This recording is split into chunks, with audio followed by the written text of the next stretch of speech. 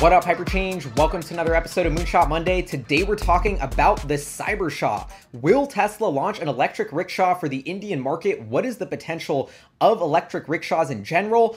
Sort of a crazy moonshot theoretical episode here today. I'm really excited. This all started just about a month ago when I was researching Tesla entering the Indian market, the Indian electric vehicle market, transportation market, grid, and energy ecosystem. Looking into all of that, did an awesome interview with Vivas Kumar that I put out a couple weeks ago, all about the Indian energy and transportation markets. Huge shout out to him, learned so much. And in doing that, Tesla's not in India right now. They did launch Model 3 reservations in India a long time ago. They have said they want to get into the Indian market. India, already 1.3 billion people, poised to be the largest country by population, huge GDP, massive opportunity to reinvent their electrical and transportation systems with green renewable technology. And I think Tesla has a huge potential to play a role in the future of India's development there. And so that got me to thinking of, what if I could go to the drawing board? If I was Tesla's internal product R&D team, what vehicle would we design from scratch with our technology, the atomic unit of that amazing, cheap, efficient,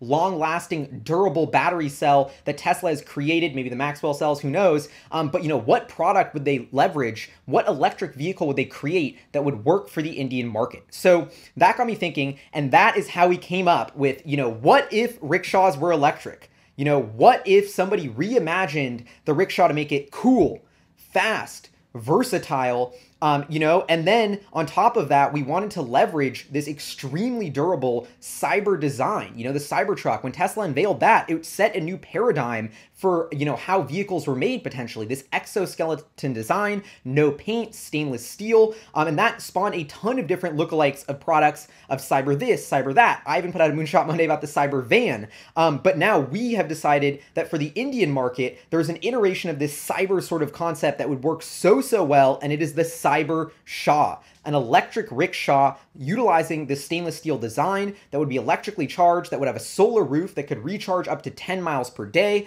This would be an extremely versatile vehicle that would be much smaller than a car. It could either have 3 passengers in the back, people mode, 64 feet of cubic cargo space for, carrying stuff. So this could be a very versatile vehicle for either moving people or stuff.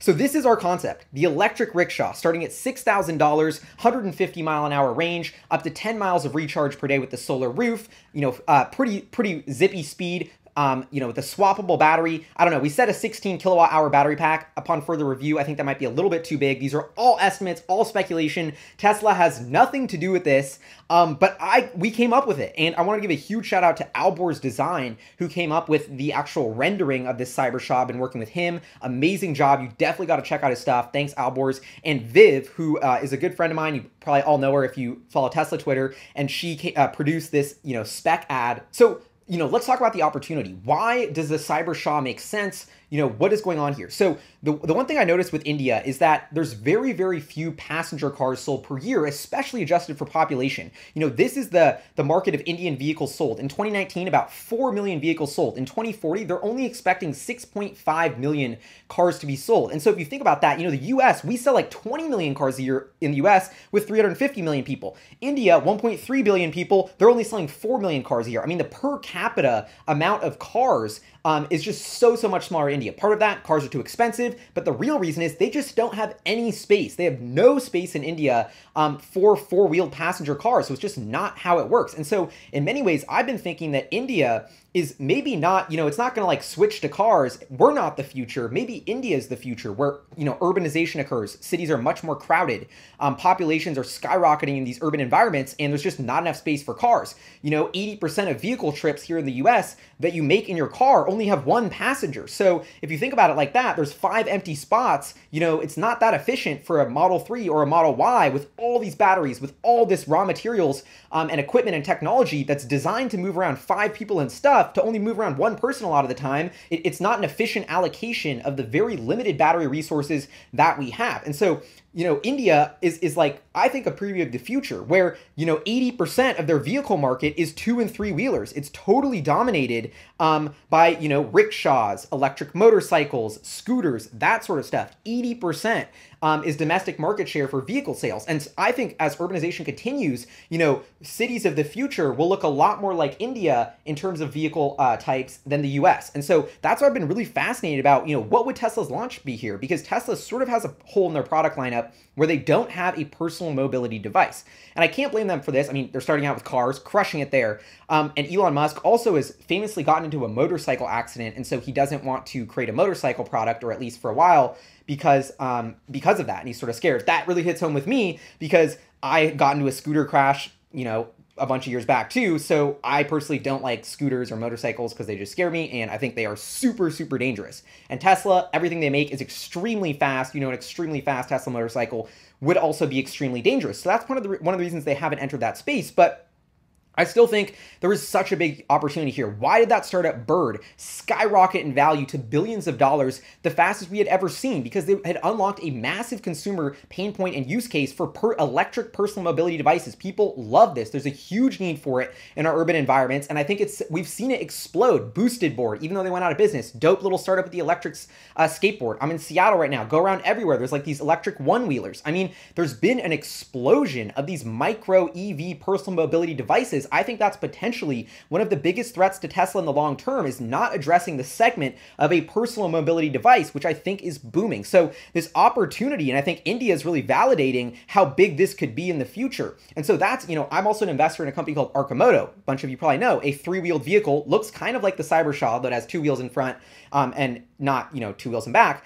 But the thing I love about the Arcimoto is it gave me that feeling of like being in between a car and a motorcycle. So way more efficient, has higher MPGE than the Tesla because, it can only carry around 2 people. But if you have only 1 person in the Tesla versus 1 person in the Arcimoto is way more efficient, even though the battery technology is nowhere near as good. So I think there's a true use case for that Arcimoto, and I love test driving it because I was able to, get that feeling of being outside, handlebars, super fun, super mobile, just like having a blast, honestly, and feeling like I was outside adventuring, a lot more connected with the outside world than a car, but a lot safer than a motorcycle. It was like this really good in-between sweet spot of comfort, safety, but accessibility and small footprint. Anyway, the point is, I think Tesla is missing a hole in its product lineup, or maybe not missing, but just hasn't expanded yet to a personal mobility device. Is that an electric scooter? Is that an Arcimoto looking thing? Should they buy Arcimoto? This is something I've floated in a ton of different episodes, and sort of give them access to their battery technology, which can vastly improve the performance of the Arcimoto, help them out with manufacturing,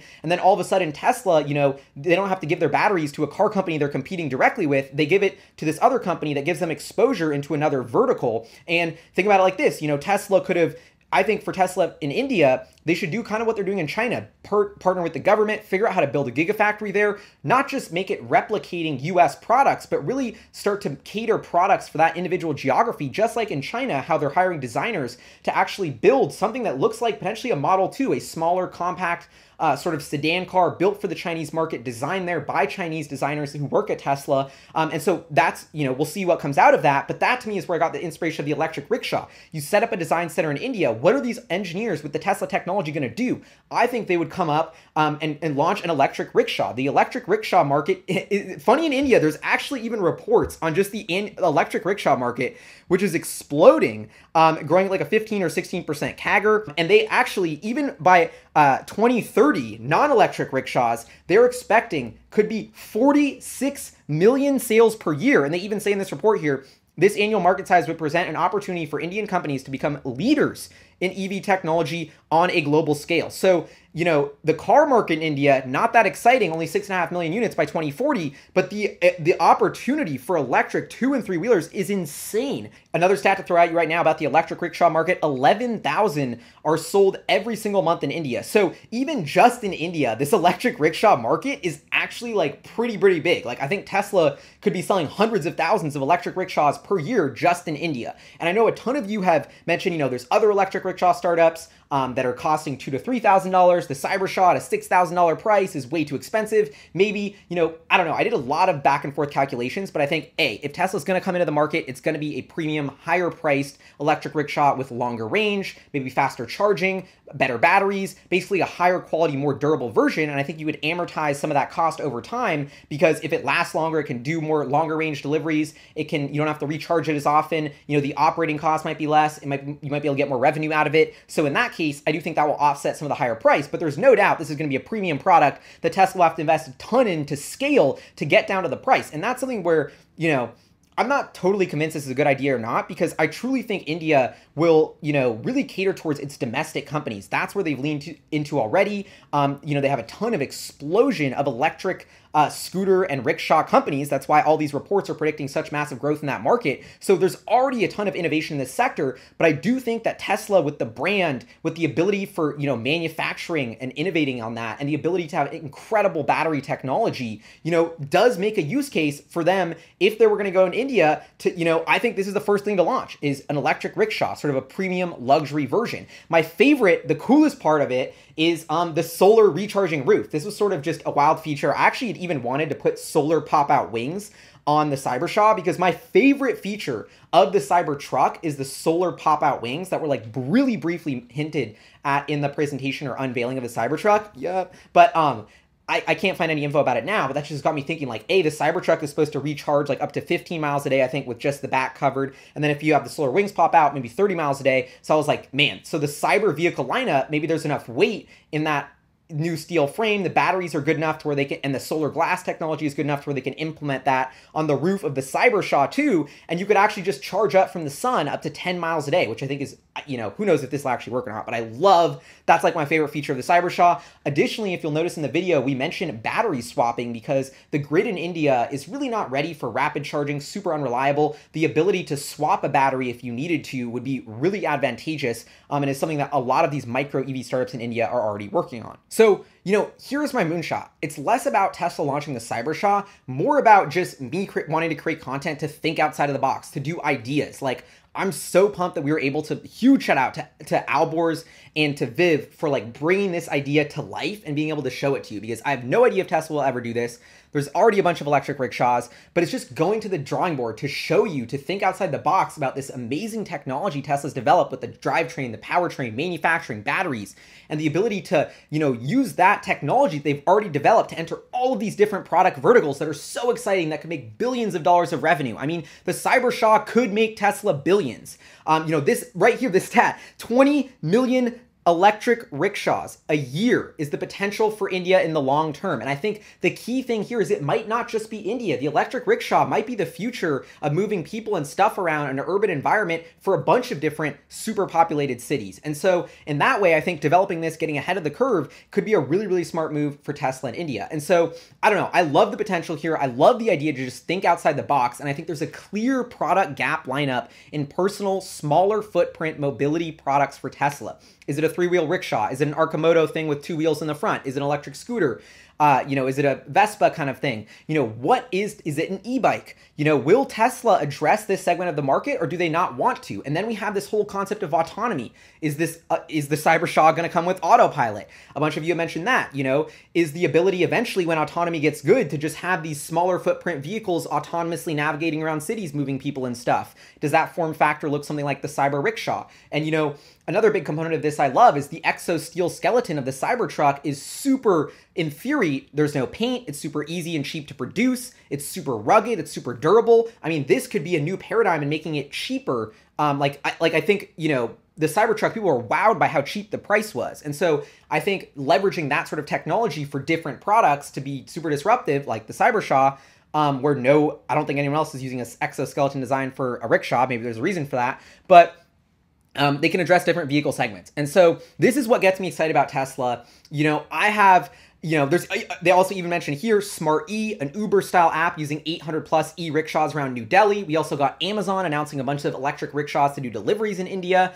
So this is happening. And I think Tesla, could come in with the Cyber Rickshaw. Like, I would love to know what you all think about this. And, you know, did this help you think outside the box? I want to come up with a ton more videos like this about just wild theoretical products that Tesla and other companies could produce, bring them to life for you all to just get us thinking outside the box. You know, what is hyperchange? What is the point of this videos? To give you ideas, to inspire you, to help us think about how to electrify our transport and energy systems. You know, I just think we need more people coming up with crazy ideas and pitching them, whether this idea sucks or not, whether it happens or not, who cares? But I wanted to put it out there so that it could exist in the world, because I think in the future, there is going to be a huge tens of billions of dollars of market cap created for these electric personal mobility devices. Will Tesla play in this market? Will they launch an electric rickshaw?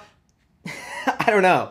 We'll see. But anyway, this is Hyperchange, Moonshot Monday. Subscribe if you haven't already. Huge shout out again to Albors and Viv for bringing this idea to life. So awesome to work with you. I hope I get to work with you again. Please let me know what you think in the comments below. You know, would you cop the Cybershaw? What other wild concept products should we bring to life? Huge shout out to our Patreon supporters, producers, funding the channel. I don't want to hint too much, but there is a major brand refresh thing in the works where I'm going to raise all my Patreon prices. If you get it now, you're going to be locked in.